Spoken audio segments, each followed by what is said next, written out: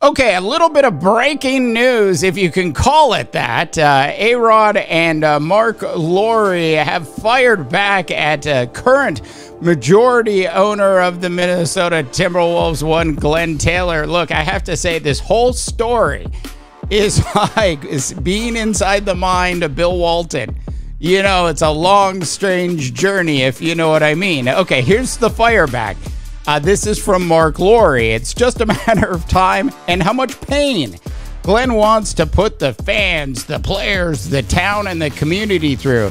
It's his choice. It didn't have to be this way, said Marc Lore. Now, inside what's actually happening, a little bit of follow-up from our report earlier in the day.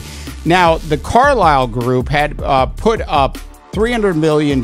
They pulled the plug on that financing about 2 months ago, which left Marc Lore and Alex Rodriguez scrambling for additional financing. Apparently, they actually did find that financing a few weeks back through One Dial Capital Partners Group.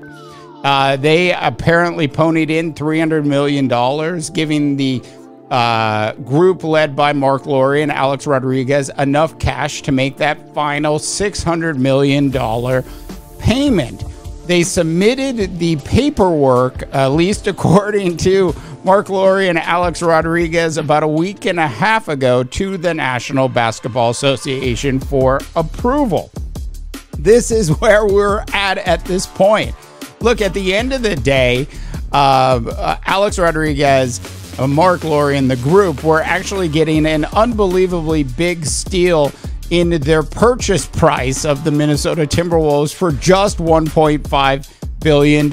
Actually, Sportico has it valued at $2.9 billion. Look, a super